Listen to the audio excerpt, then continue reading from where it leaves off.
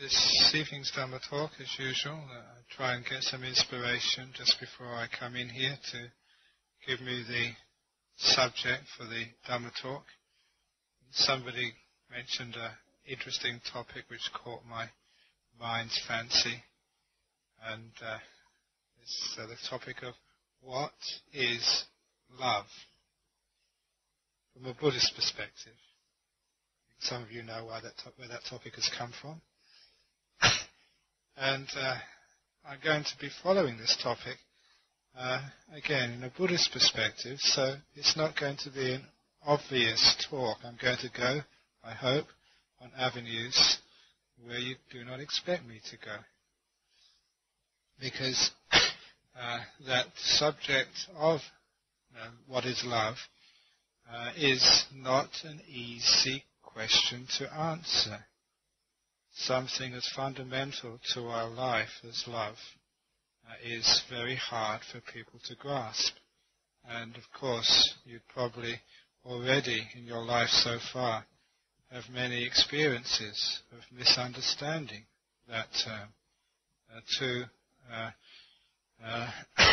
your great suffering and distress. So I'm going to talk and explore from a Buddhist perspective, from a monk's perspective, from a meditation perspective. What is this thing we call love? Now the first thing, of course, is that people, especially in today's age, begin by assuming that love has something to do with romance. And I think even just a few days ago I was talking with someone that even historically, that which we call romantic love has an origin in history which can be very clearly pinpointed to roughly around the 15th century in Europe, when the troubadours would go around singing the first love songs. And actually they created the culture of romantic love. Beforehand there wasn't such a thing. Cavemen would just go out with their club and just go get whatever person they wanted. There was no real romance. And of course, in some areas of our city, that things haven't changed.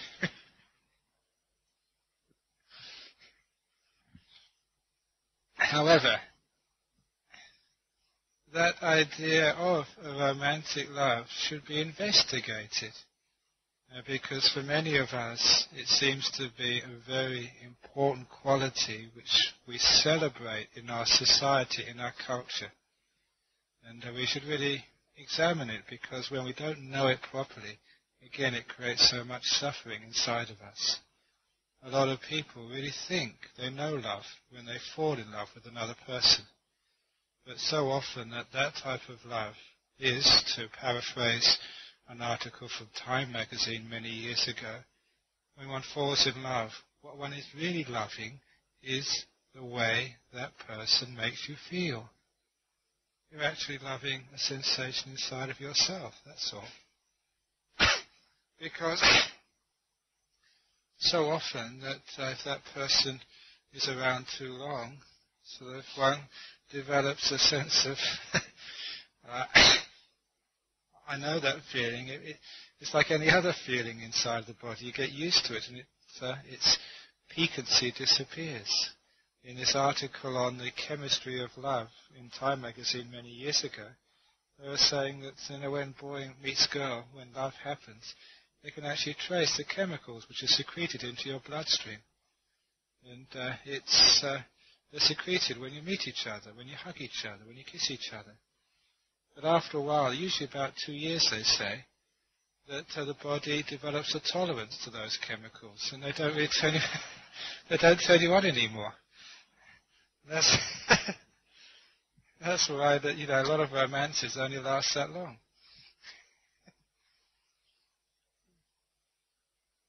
But a very interesting story about romantic love, which gives a good understanding of where it really comes from, was from the Buddhist tale of one of the Buddha's chief supporters, who happened to be one of the queens of this king in the time of the Buddha. And this queen was actually well loved by the king. King Pasenadi, his name was, for those of you who know the story. And she was called Malika. And one day she was in the palace looking out of the window, watching the Buddha go on alms round in the city. And she was watching with such a wonderful smile on her face that when the king saw her, she thought, this queen of mine, she loves the Buddha more than me. He got jealous. That sometimes happens amongst these days. It's happened to the monks in our monastery. Sometimes the husbands have come to complain. When they see what food they offer to the monks, they say that my wife never cooked such nice food for me.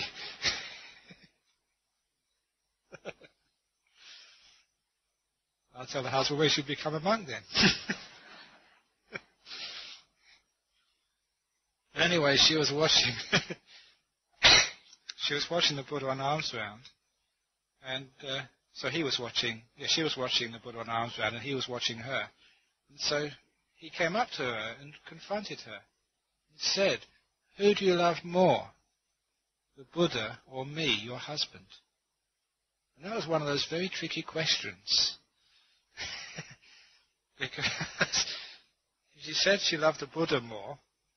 Because of her faith and her religious confidence, she got into trouble with her husband. She said she loved the husband, Pasenadi, more. She'd get in trouble with her religious vows. She said something she managed to get out of a fix. She said, "I love myself more than both of you." And that was not what the king expected. And it fascinated him, that answer. Sort of, I love myself more than my husband or my teacher. So the king went to the Buddha and reported the conversation. And the Buddha said, that was a very wise wife you have. Because for many of us, even though we think we love our partner, really we love ourselves more. And the acid test for this, if you really think you love your partner more than your own life, then what would you do if your partner, if your wife, say, ran away with the milkman? They don't have milkman these days. Ran away with the postman. If you really loved her, you should be so happy that she's found happiness and love, and she's with this marvellous postman fellow. And you should feel so grateful that she's happy. If you really loved her, isn't that what love is all about? You want her to be happy. Now she is happy. No, I love talking like this because it really challenges people. It's true, isn't it? We wouldn't be happy if our wife, if our husband, if our partner ran off like that, even if they were really, really happy, with this, lovely postman fellow. Why is that? It's because really our love is like an attachment love. We love the way they make us feel. It's love which has attachment, which has ownership. And this is that first type of love which we want to talk about in the Buddhist context. The love which comes from the word mine. And many of you have been in relationships like that, which have been possessive relationships. A love which says that I'm very happy and I will love you as long as you are mine. And that's why we say, my husband, my wife, my child, my parents, even my car, which I love. That type of love is what the Queen meant, that you love yourself most. You love owning these things, possessing these things, having these things around. But that's not a very lofty type of love. It's a very common love, but it's a love which creates a lot of problems. Problems because in this life, the Buddha pointed out, we own precious little. In fact, we don't own much at all. If anything, we only rent it for a time. we only have our loved ones with us for a very, very short time. The days and nights relentlessly passing, sooner or later there has to be a separation. All that is mine, beloved and pleasing, said the Buddha, all that I love, will one day become separated from me. That is an eternal truth which no one can deny. When we talk about religious beliefs, that is not a belief which you have to just take on faith, take on trust. That is something which we all know as an ultimate truth. All that is mine, beloved and pleasing, will one day become separated from me. So that love which wants to own, which wants to possess, is doomed to suffering. It's loving yourself, but only creating pain and suffering for yourself when that parting happens. But of course, there's a much more wise and deeper love, which were alluded to in that little story or joke, if you wish to call it. I said if your husband or your wife ran away with somebody else, you should feel very happy. Now, there's in a sense there that you can feel happy when somebody else, someone you care for, is happy. It's that happiness of selfless love. That is quite astoundingly rare in this world. The Buddha called it like the love of a mother to her child, who gives her life for her child. What we mean by giving your life means you give everything. You can let go. It's a love which frees the other person. I give my life, I give even my happiness, I give everything I own for the happiness of my child. Now, we can't even say that to a wife or a husband, because I would give my happiness. If you want to go off with the milkman, go off, enjoy, have fun.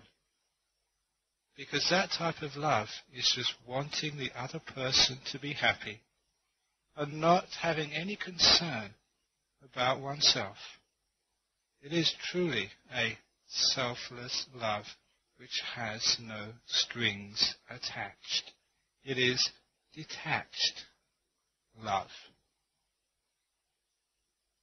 At this point, I'm bringing one of those stories which many of you have heard several times. A story when I was 13, 14, 15, it's a long time ago now. My father took me aside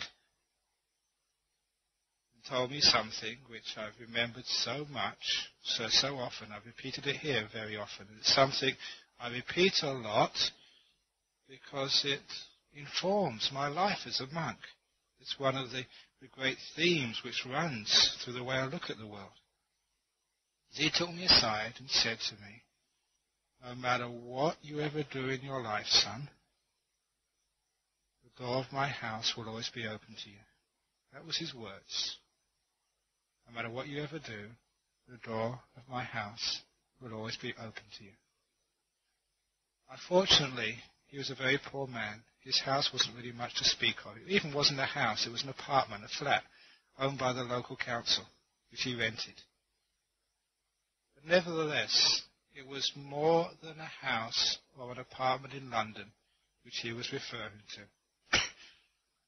And it was that realization of what he really was trying to say, which made a great impact in my life as a monk, especially in my understanding of detached love.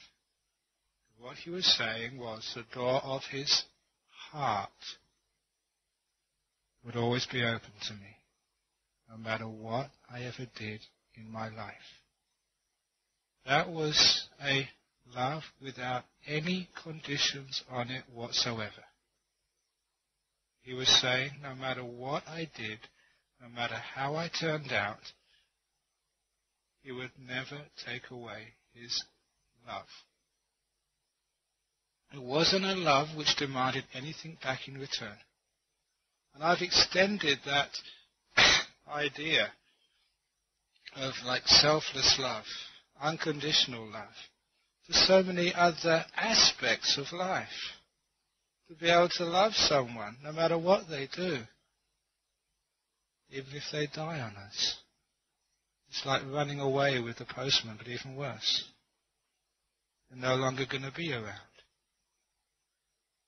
So I love you so much that I can let you go. That's what we mean by a detached love. And certainly that it may have been because those words of my father, which I didn't really understand at the time, why I could let him go when he died on me. I was only 16 years of age. But I could let him go. I didn't grieve at all. Haven't grieved since. Actually, at the end of this retreat period, I've been invited to give a little talk at a seminar on grieving. And I was looking at some of the synopses of the presentations, and I think I'm going to stir a few people up because they're all talking about the universality of grief. And I was living in a culture in northeast Thailand for 9 years which hadn't been westernized. Many of the places I actually went to, I was the first Westerner they ever saw. I remember a couple of times as a monk going on alms round with my bowl into the village. And some of the people waiting for the Thai monks, they saw me. And they were just so taken aback. They dropped their rice way outside my bowl. They were looking at me, not looking at where they're putting their rice. They had seen a Westerner before. So I was very fortunate to go into a remote part of northeast Thailand, not North Thailand, Chiang Mai, where all the tourists go, in a flat, poor, backwater part of Thailand, where Western culture just had not reached. So for many years I saw Thailand as it can no longer be found. The old culture. And in particular, that monastery where I spent most of my time was also the local cremation ground. It was where they brought the dead bodies of people in the villages around, would get wood from the forest and put them on the pyre and just burn them right there. Not only did I help the villagers get the wood, but also stay up at night to make sure the body didn't fall off the pyre because the dogs were hanging around. But also you'd see the villagers afterwards. And you know, for those 9 years, I think the cremations would have been once a week or once every 2 weeks. Only once, towards the very end, did I see one person cry, only just one tear, and then they stopped very quickly. What I actually saw there was that the grief, especially the Western grief, wasn't part of the culture. They'd actually looked at death in a different way. And part of that was this selfless love. They could say, I love you, enough to let you go. When you cry for someone who's dead, who are you crying for? You're not crying for them. You're crying for yourself. You want them around. No, they're no longer there. It's not a selfless love. It's a self-love grief. And so, when we're talking about this loftier type of love, it's a lofty love which overcomes the suffering of control. I want to control life and death. I want all the people I like to be around. All the people I don't like, may they drop dead this evening. That's what people think, isn't it? Why did you drop dead? But all the people I really love and care for, I want them around for a long, long, long time. It's terrible being a monk. Whenever I even get a small illness, people give me all these medicines. Some poor monks, they don't even let them die. They have to keep them going on and on and on and on.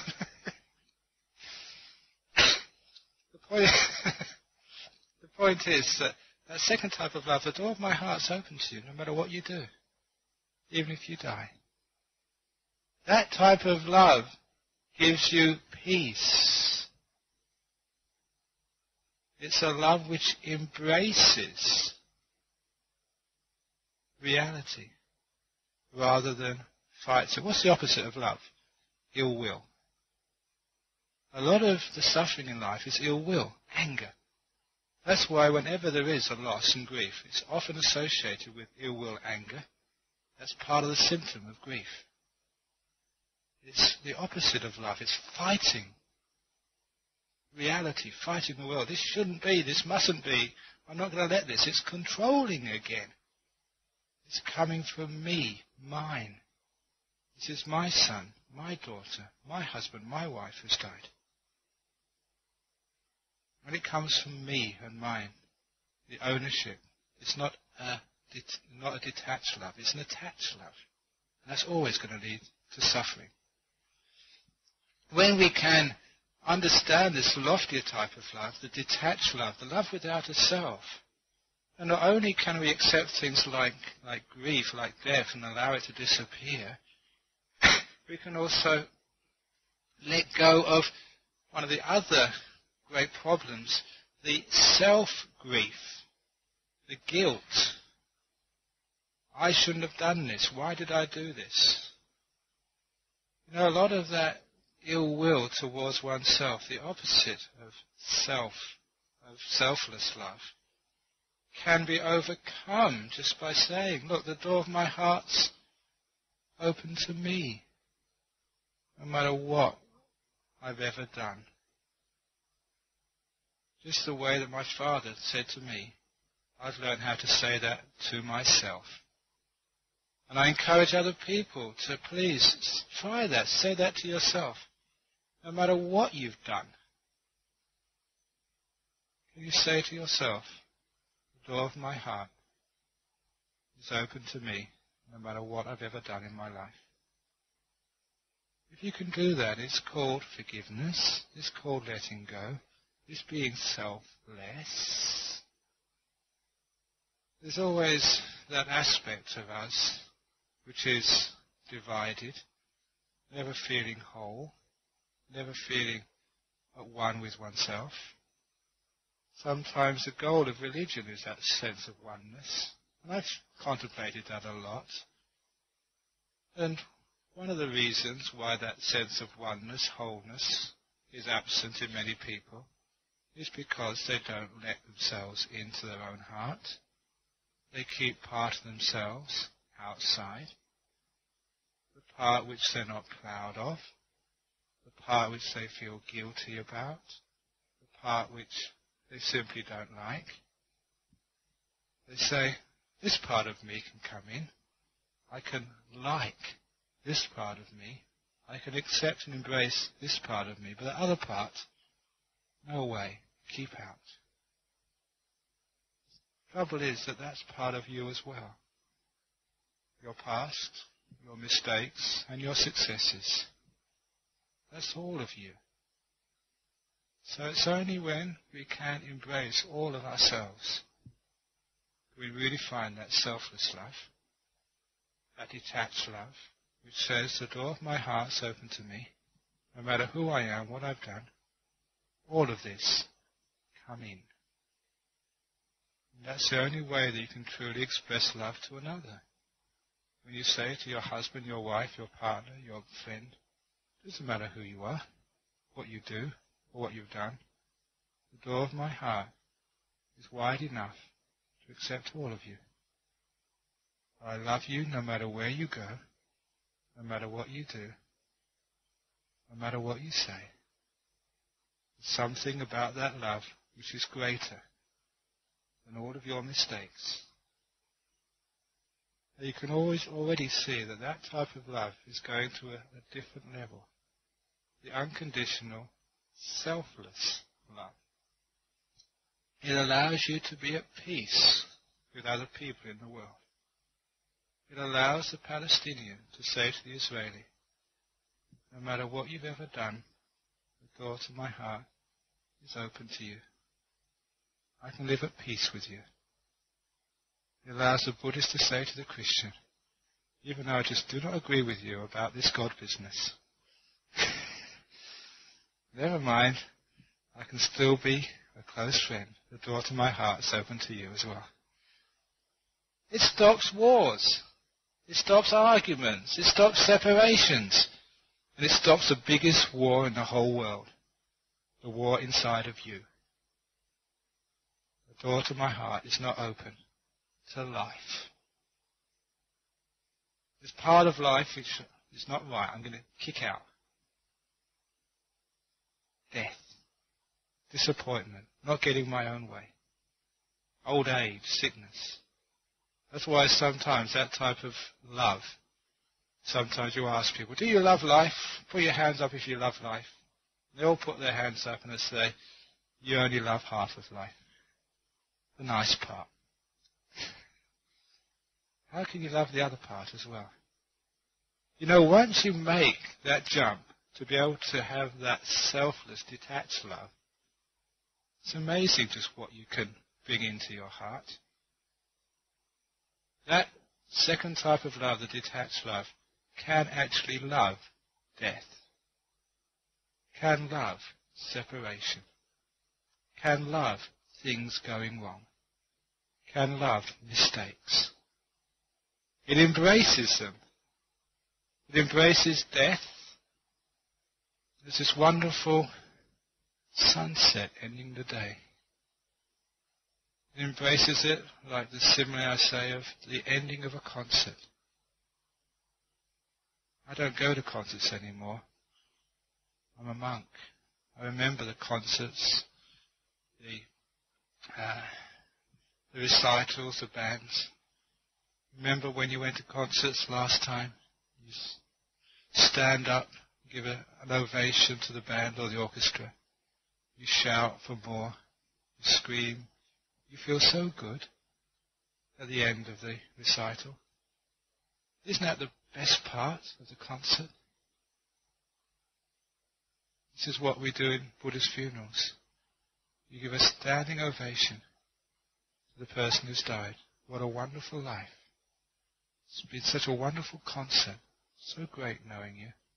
Thank you so much. The door to my heart is open to you. There's someone who comes for a short time and who will leave. My heart is open to the reality of life and death. The fact that all the people I like and love now will only be with you for a matter of days, months or years. That's wonderful. It's like a concert. When you go into that concert hall, you know it's not going to last forever. But you still go in there and enjoy every moment. You know there's another recital coming next week. It might not be the same band. Maybe even a better one. That's life. It might not be the same wife, the same husband. There's always another one coming out next. But you know what I mean there. So this is actually a love which embraces life. The second type of love. And it's a detached love. It is a love which can let go. The other type of love is a love based on control and craving. Based on self. This type of love is selfless. It accepts. Not only does it accept, but in its acceptance, in its embracing, in its letting go, it solves problems. It lets go of business. It frees the mind. A love which leads to freedom, rather than a love which leads to possessiveness. This type of love, do you think, is really worthwhile? The love which leads to freedom frees the partner. It frees the child, no matter where you go. Again, my parents were had a good understanding of that type of love. Because they told me, if you want to become a monk, we'd rather you just stay at home and become a doctor or something. But if that's what you really want to do, you have our full support. I think it was from them that I learned this simile, that the way to love a person is the way to look after a bird. The bird needs a cage. you should always leave the door of the cage open. Just make sure that the bird stays in that cage, because it's a very beautiful cage and the food is very delicious and they get lots of love and care in that cage. And they want to always come back to that cage. They may fly off for a few days, but then always come back again. It's the best food in town. And the people are just so nice and kind. All the pets in our monastery, all the kookaburras and kangaroos, we don't put them in cages. They keep coming back because it's a nice place.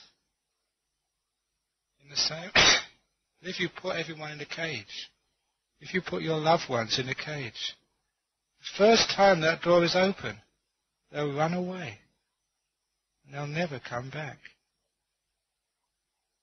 It's the love which has freedom. It's the only love which will actually really give you what you truly want. If you control and possess, people will always escape, they'll run away, and they'll never come back again. So my parents are very good like that. They gave me that freedom. That's why you always keep going back. So a love which has freedom is a love which solves problems.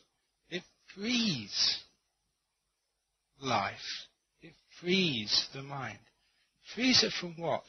Last week I was mentioning freedom. Frees it from desires. Not freedom to indulge desires. It frees from control, from the need to control. That's why that when you follow this high love, this selfless love, this love of detachment, you let go. From freedom, you get letting go, you get emptiness. You know, it's very fortunate in the English language that the word love has two meanings. The second meaning of love is zero, empty, nothing. Because this is what that second type of love inclines towards. But when you have a love which doesn't possess, which lets go, that all these things which you think you truly need to be happy, all these possessions which are so important to you, you can free them. And you realize you don't need anything. It's an inclining towards the emptiness in this world. This is the third type of love, the empty love. When I say that empty love, sometimes people think that that's very scary and very cold. But that emptiness type of love is far from being cold. It is the emptiness like the sky which can accept everything, which embraces everything, which surrounds everything. That type of emptiness is a type of love which is surrounding each one of you right now, the spaces between people in this room. That emptiness type of love is what connects everybody and everything. As I used to say when I gave a simile of going to Central America and climbing up the great pyramids of the Mayan civilization and realizing why it was that those pyramids were supposed to be religious. And it was because as soon as you got to the top, you were above the tree line of the jungle, and you could see in all directions. Emptiness allowed you to see to infinity, whichever direction you chose to look. Things, possessions, hinder you seeing the all, embracing everything. It is that emptiness which becomes that beautiful letting go. And you say, the door of my heart is open, no matter who you are. You let in just the whole emptiness, the universe. You experience these things when you follow the path of inner love. Meditation. That inner love, the door of my heart is open to the present moment. Come in. The door of my heart is open to silence. Come in. The deeper you get into these meditations, you're embracing the moment. If you truly embrace the moment, there's nothing to say. All words come from discontent. In the contentment of true love, basically there's nothing to say. You look into the eyes of your loved one and you go speechless. Here you're looking into the eyes, the heart of you, and basically there is nothing to say. How much speech, how many words are really complaints? I've listened to people when they talk. I've sat in buses and trains and aeroplanes, sitting behind people, fascinating myself instead of watching a movie or reading a book, just listening to people's conversations, getting data from my talks on a Friday night.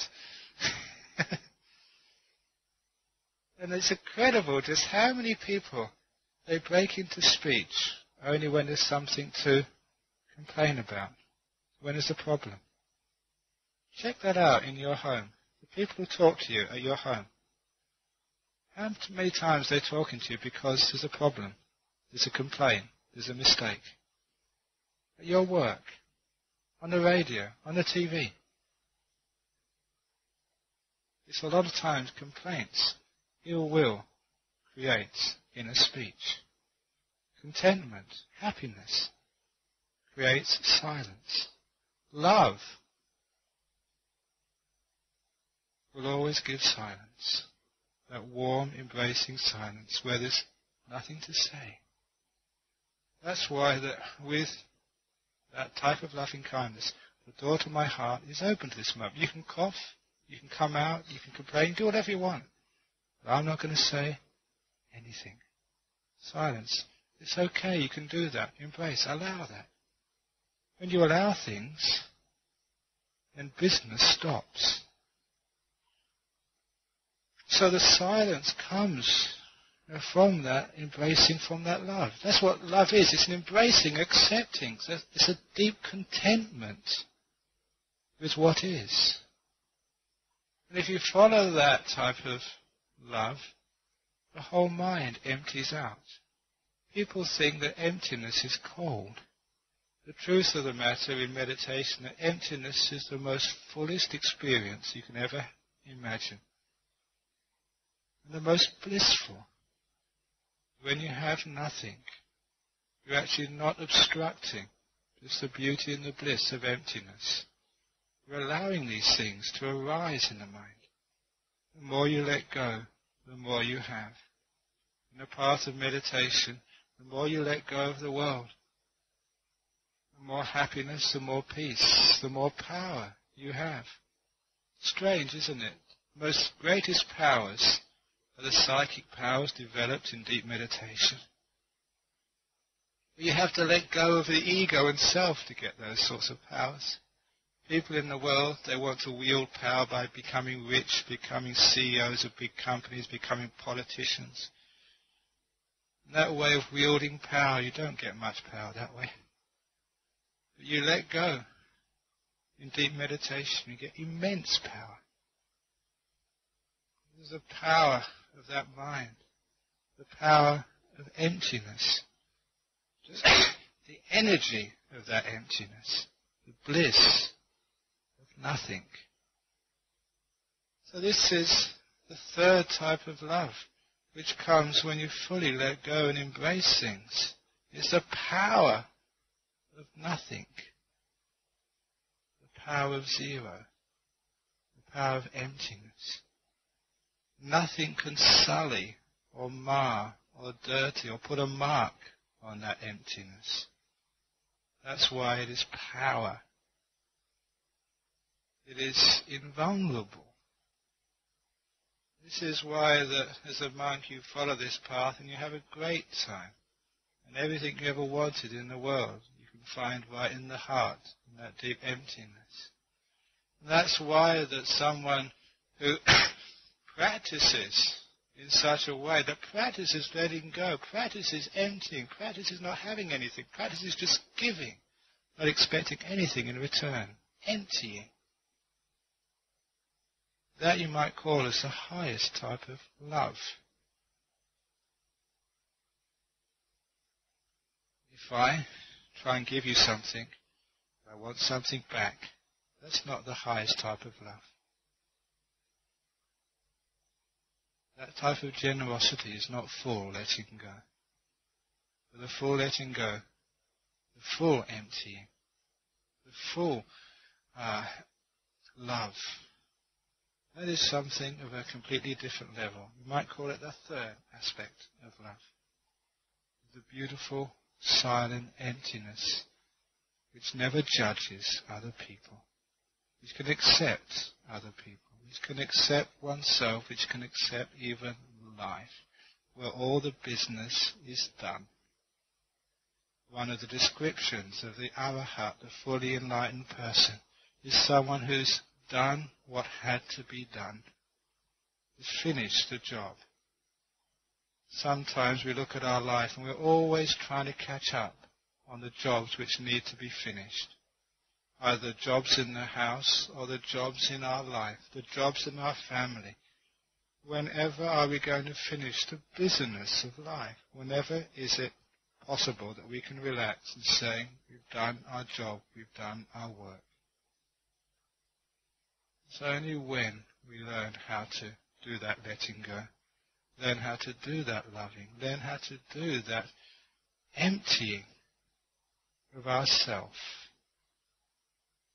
the full selfless love, when everything empties out. That's why all of the great beings which I have met in my life, these are all monks who have that type of love. This is nothing there to obstruct. Someone once described it years ago, and I felt this from so many of these great monks. They described it like this. All people, they said, are like they have spikes coming out of their bodies. Most people's spikes are just average length. There's a few people whose spikes are very long and very sharp. You know those types of people. They even walk in a room and you feel like you've been scratched. They're the very negative, angry people. Most people have got average length spikes. You can be friends with them. You can have coffee with them. If you get too close to them, then you get scratched. This is far enough. Some people have hardly got any spikes at all. You can come up to them and you feel safe. But some people have just got no ill will in them at all. They've got no spikes. No matter who you are, you feel that they are like your father. A few times that's happened when I've been close to such monks. You've gone up to them, and you know they can read your mind. And I've thought, please don't read my mind. Please, please, please. If you do, don't tell anyone. I've gone up to such powerful beings with great fear. But as soon as I've met such powerful beings, the sensation was that all that fear completely vanished. I felt they had no spikes. If I was a murderer or a rapist, if I was a terrible being, I'd realize they would never criticize me, reject me in any which way. I'd felt completely accepted and embraced. It was a non-judgmental, selfless. I could merge into their emptiness. Feeling that for the first time, when you talk about therapeutic, that was powerful. To feel that there was someone, there was some being, some possibility, some emptiness which could accept me. Was something which changed the way I looked upon love. to realize that there could be such non-judgmentalism, and it worked.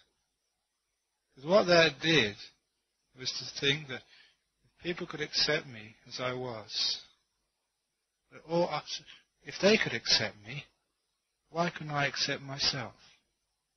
If they could love me like that, why couldn't I love myself? If they could be so non-judgmental, why couldn't I be non-judgmental?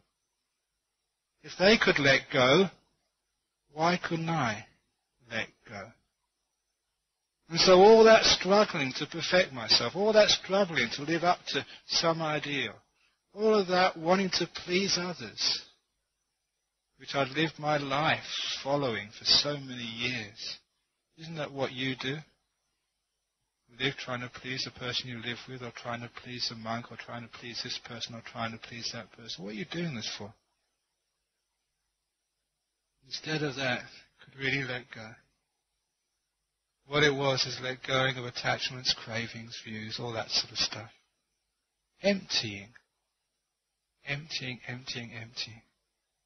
And realize that what I was really truly striving for anyway, you really realized in the non-striving, in the non-judging, in the emptying of all of that.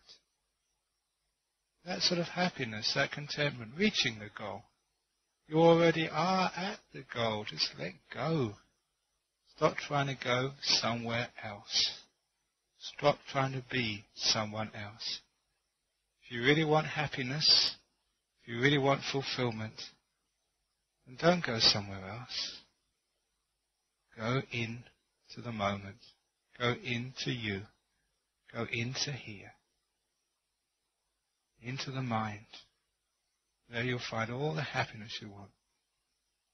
It's letting go. The door of my heart is open to this. When this comes in, you realize it's all you ever wanted. So it's a love which empties the whole universe. Empties the whole universe of good and bad, of success and failure.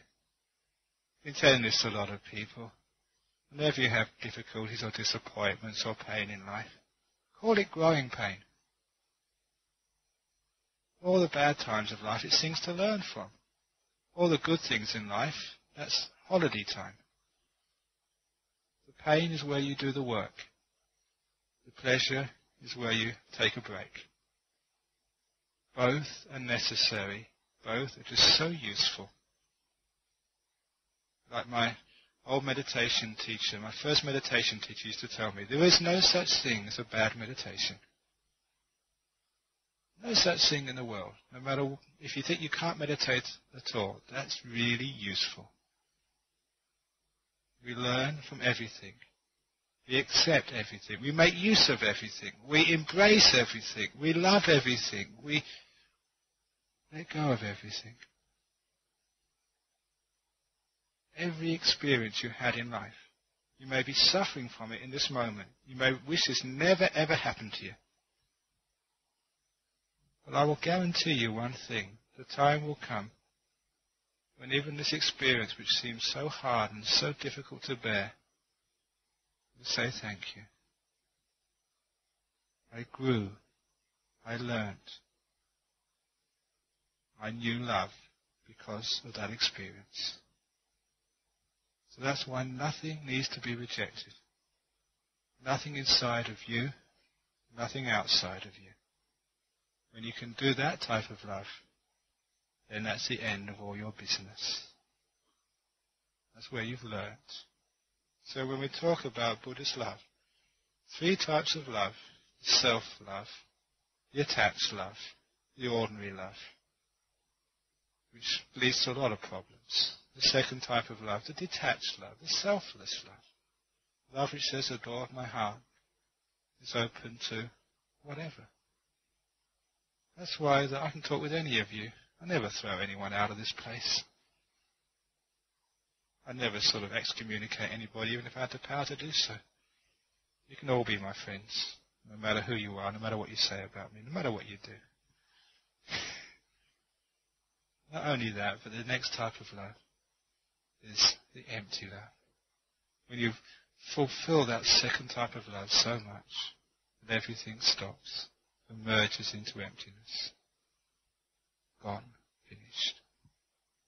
So that's Buddhist love in a nutshell. So there we go. It's the talk for this evening. That's all you're getting. Any questions or comments on the talk on what is love? Yeah, got a question, yes. Oh, is there a question? Any question on what is love? Hopefully it was not what you expected. Hopefully it was stretched you a little bit.